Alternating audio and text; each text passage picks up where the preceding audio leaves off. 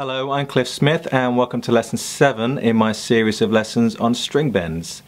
So today we're going to look at what's called a choke bend or a cut-off bend.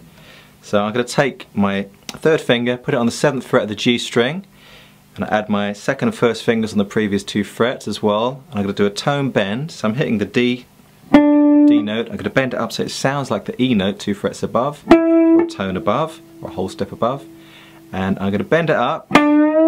But this time, when I get to the top, I'm going to use my pick to stop the note straight away, like this. Do it again. That was a noisy one.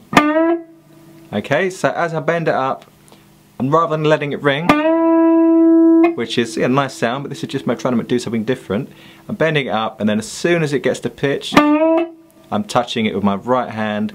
I'm putting the pick back on the string. Okay, that's quite useful in kind of bluesy context.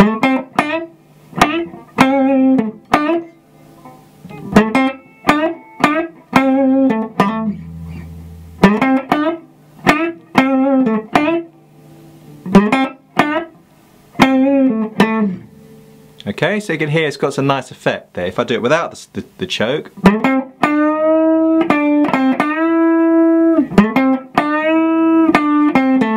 with the choke,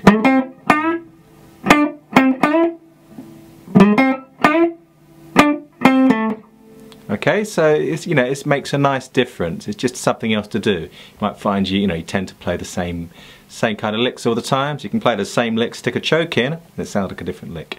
Thanks very much for watching. I hope you enjoyed this free video. There is some tab for this lesson on my website. And please make sure you subscribe to my YouTube channel and like my Facebook page. There's some links to all of that stuff in the description of this video.